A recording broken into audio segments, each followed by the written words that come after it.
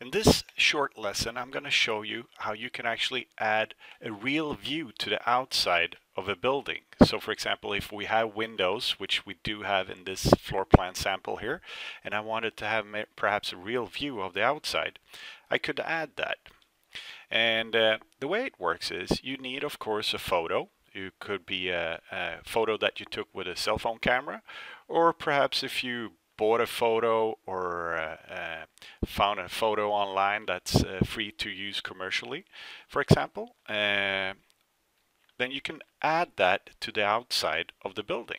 And I'm going to use the wall poster to do this. So I'm going to select the wall poster. Then I'm going to press down my left mouse button and drag out the wall poster like this. And I'm going to make sure it covers the windows. And I'm going to rotate it so the arrow is facing towards the windows there. And so I make sure it covers the windows, so it's a little bit longer. And then I'm going to type in my dimensions here. I'm going to leave the width. Let's make it 6 meters high. And in this case, I think I need to put a negative value. So let the image start a little bit below my floor plan. Then I'm going to select an image.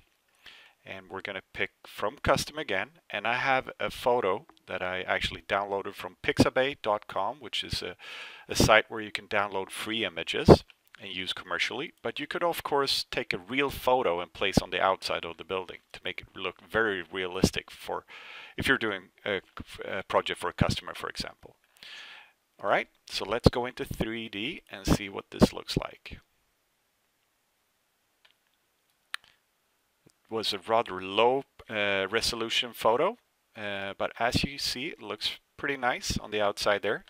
And here is the poster from above, so you see it covers my windows. So that is how you add a real view to your floor plan.